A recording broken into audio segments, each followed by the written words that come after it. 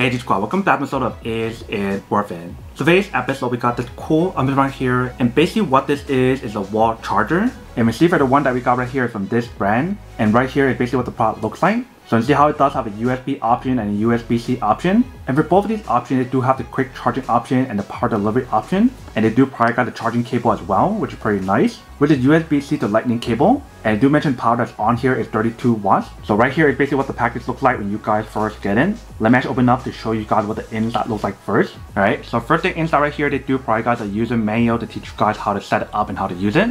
And right here we do have the product, and they do provide the cable like I mentioned. So the cable that's provided for you is a USB-C to lightning cable, and the length of the cable is 6.6 feet long. So really cool how they do provide guys a long cable. But right here we do have the wall charger. So let's take it out. Here is basically what the product looks like. So you probably want to peel off this protective layer right here first. Once you guys take it out, here is basically what the product looks like. So in the front right here we do have the brand logo. Right here we do have the plug where you can plug it into the wall. And then right here we do have the USB-C option and a USB option. So I mentioned this one does have the power delivery option, and this one should have the quick charging option. And if you guys turn to the back part right here, they do provide the specs that's on the product when you guys do use it. And when you guys do feel the overall weight of the product, it does feel pretty lightweight. So really cool product for you guys to bring along when you guys are traveling. And then for this product, it does have the built-in protection like the overcharge protection, over voltage protection, and the list goes on. In terms of cable, they did mention how it is MFI certified. So definitely will give you guys a fast charging speed and safe charging speed when you guys do use it. But that is basically everything that's included in the package. Now let's plug it in to test it out to show you guys when it actually works. So right here I do have my Anchor power strip. If you guys do plug it in, once you guys do plug it in, you basically want to plug in the USB or the USB-C option. So the first one will plug in USB-C, and we'll plug the other side to iPhone. So right here we do have my iPhone. If you guys do plug it in,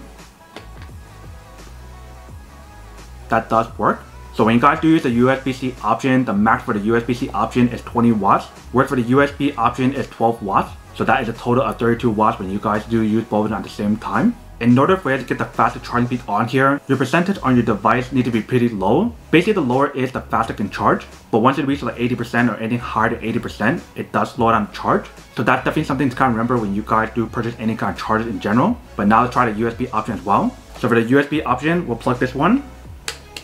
And the other side will plug it into my headphone or earbuds. So right here I do have my Sony earbuds. You guys do plug it in. Once you guys do plug it in, you can see that works. So I'm currently charging that and also charging my phone at the same time. So you can see the product definitely does work when you guys do use it. So that is basically everything that's on the product. Now to unboxing and testing product. Now to answer the question of whether or not it's worth it or not. So for this wall charger, I do have to say that it is pretty worth it if you guys want to need one of these. Especially if you guys are in the market looking for a high quality wall charger, where it basically give you guys the USB option and the USB-C option, so that we can charge two devices at the same time. That also provide guys like the charging cable as well. That I do have to say that it is pretty worth it. But then obviously for those of you guys who don't want or don't need one or have one of these, then obviously don't buy one and save your money for something else actually do need. So that's basically everything for this video itself. If you guys like this video, make sure to smash that like button in the bottom. That will definitely help this video out, and it will definitely help with the algorithm as well to promote more videos for you guys so you guys can see more of the videos or similar videos as well. But as always, make sure to stay positive, be you, and I'll see you guys in the next episode of Is It Worth It? Peace.